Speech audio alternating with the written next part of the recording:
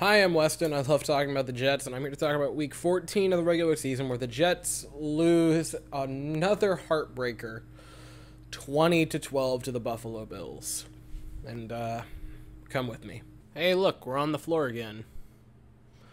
I really hoped we wouldn't be back here, honestly, this season. I was hoping that all my videos would be standing, but, you know, here we are. What's funny is I actually started the channel always in a chair, and I would only stand up in videos I was very, very upset about. And I want to say it was a mixture of it being a good luck charm in the Astros streams and the Rangers videos last year, where my cat CJ, otherwise known as Vibe Cat, would sit in my office chair when I would like walk up to go get something, and I didn't have the heart to move him because he was asleep when I came back. And then I started doing standing videos, and I never went back. And now, juxtaposed to the standing videos, which were when I would get very, very upset or excited, and now are just the standard, the sitting videos, which were the standard, and now when I am very, very, very sad. Jets lose a heartbreaker. This was eerily similar to last week. Eerily similar. And Jets are on the road against the toast of that conference, and you might say, what about the Eagles? And I would say, yeah, probably the Eagles are a better team than the Vikings, especially after the Vikings just lost to the Lions. Are you kidding me? Penny Sewell caught the game-winning catch on like a 4th and 1. That was weird. That whole... The Lions are so weird. That's beside the point, right? The toast of their respective conference, and you go into their house, you hold their offense way in check.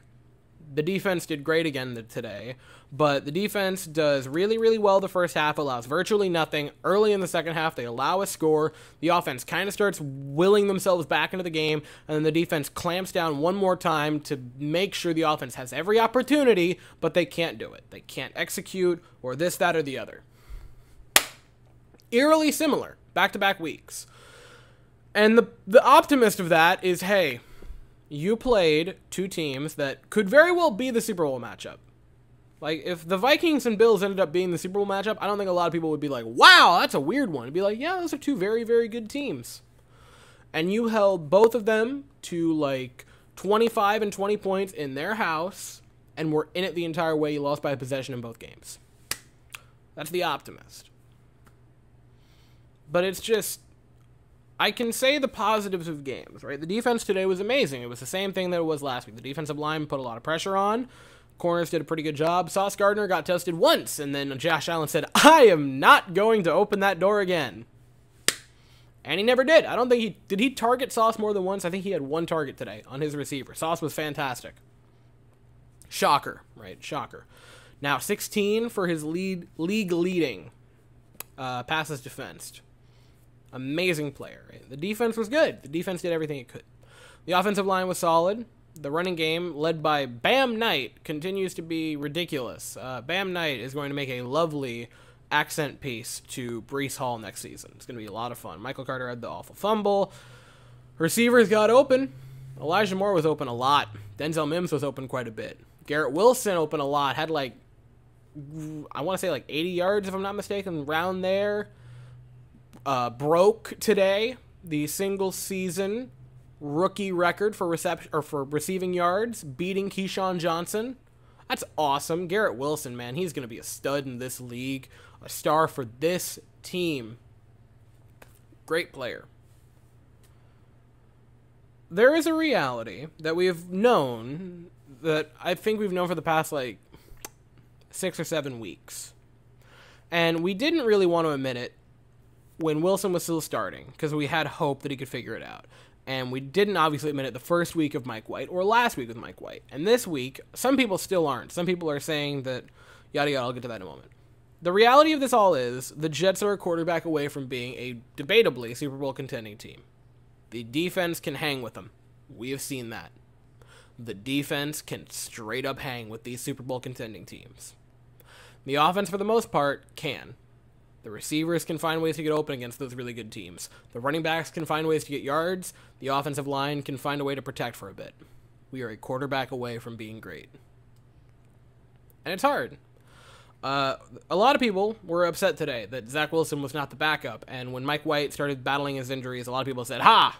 This is the reason. How could Zach White not be the backup? Now we have to resort to Joe Flacco. And Joe Flacco was in for like 3 plays and was awful on all of them. It was a run play, a reception or a throw that sailed a mile over the receiver's head, and then the fumble. Like, Joe Flacco was he was as bad as he could possibly be.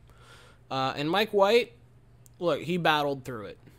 That was awful conditions, and you can't ignore that, right? A lot of times, a lot of people, when Zach Wilson had his awful game against the Patriots, and he was like, well, you got to look at the weather. Everyone was like, Mac Jones did very well. Today, you can look at the weather and say, yeah, no one was being able to do anything. Josh Allen was unimpressive in the air. They couldn't do that much. It was very hard to throw. It was like 15-mile-an-hour winds, 30-some degrees, like 35 with sleet. Winter mix is what they call it on the broadcast, which is to say it's not snow and it's not rain, it's its awful step cousin. Miserable conditions, and he did everything he could. Probably a rib injury, if I had to guess. I'm not a doctor. I'm an idiot that's sitting on his floor on an Astros-colored blanket complaining about a football team because I let men in spandex decide whether my weekends are happy or sad, right? So I'm an idiot. Don't take anything I say. Looked like ribs to me. It would not surprise me if it came out that he had a broken rib, right? He got drilled a couple of times, right in the rib area. He battled through. It was so clear that he was injured. So clear that he was just fighting beyond fight for anything. And a lot of people looked at that and said, man, that might have won him a starting job next week. And next season. And look, I think that you should definitely admire what he did today. He battled. It's so clear that he wanted to win it for this team, for these guys, for this staff. He loves everyone in the building, and they love him back. And a lot of times when a guy is playing injured, some people will say, that's selfish of him. That is selfish of that player. Because he's saying that himself injured is better than the backup at 100%. That's selfish play. And it very clearly wasn't today, guys. Joe Flacco was in there for 3 plays, and they were all horrific. So it's very clear to me that an injured Mike White still gave us a better chance to win than a healthy Joe Flacco, at least today. And I don't think that he's going to be the starting quarterback next year, right? But ultimately, I saw people getting upset about this game and yelling about Zach Wilson not being active and like, this is why. And I'm like, guys, the reality of this is the starting quarterback for 2023 is not in the room right now. I don't think it's Mike White. I know it isn't Joe Flacco, and I'm 99% positive it isn't Zach Wilson. I would say that there's like a 98% chance the starting quarterback next season is not in this room. And you got 3 doors that you get to go down. You can draft one, because that's gone so damn fantastic in the past. You can sign one, or you can go trade for one. I don't know what the option is. But I think you can look at the team right now and say that the quarterback for next season is not currently in the room. And the negative of that is that you have to go find your quarterback, and that's tough. The positive of that, when you find him, you don't have to go find a stud. You don't have to go find an MVP candidate. You have to go find someone that can manage a game. You need to go find a guy that's like Alex Smith, like Taylor Heineke, Ryan Tannehill, that level, middle shelf. You don't have to go get one of the like high shelf vodkas. You can go middle of the row and be good. Because this defense is amazing. And while the offense I don't think is ever going to be like that top 5 elite gunslinging offense like a Bills or a Dolphins or a Chiefs or what have you, I think it could still be a very, very good offense. I think it could still be top 10 easily, you know? Kind of, honestly, with the way our running back room is built, I could see him being like a better version of the 19 Niners, which is, you know, sort of a comparison that we make constantly for obvious reasons. We basically are them, we stole everything they have. So we cleaned their cupboards to make our team, which is fine. I think that's a pretty alright team to emulate. But ultimately, I think one thing this does confirm, though, for me, is that Douglas and Saleh should both be back. I don't think Saleh has ever really had his head on the chopping block, and I think the only reason we were going to fire him at the season's end was if you just want to be like, no, I'm done bringing in one or the other. I'm firing you both and bringing in a head coach and a general manager simultaneously. But Saleh should definitely come back, and I would say Douglas should come back. They have built a team that is still in the dogfight of a playoff spot with a like 38-year-old quarterback who I like Flacco. He had a solid career. I think he was a fun guy. He seems like a funny person. Seems like a charismatic guy, but just doesn't have it anymore. Zach Wilson, who might genuinely be a bottom 2 quarterback in the league, and Mike White, who today was battling injuries, and I mean battling injuries. And they still all said and done, almost made the playoffs.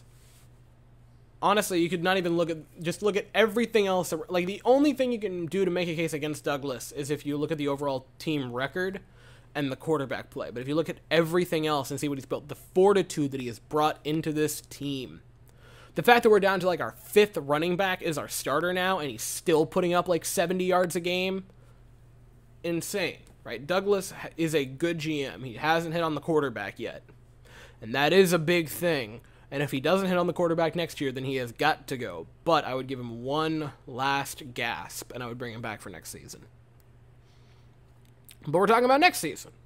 And it is a positive that it's now December before we were talking about the next season. But this season is still not over. There is still an opportunity that you can make the playoffs. You very well could. And I would love that. I really would. God, I want the playoffs. The positive is you get a couple of games that you should be able to win. Next week you play the Lions. But, you know, the Lions just beat the Vikings, so who the hell knows what's going to happen there.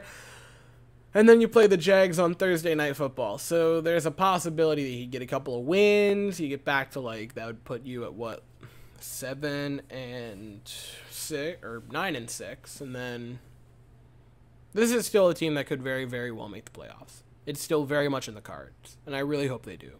God, I hope they do. I want this drought to end. I want to watch a Jets playoff game this year. I so badly want to do that.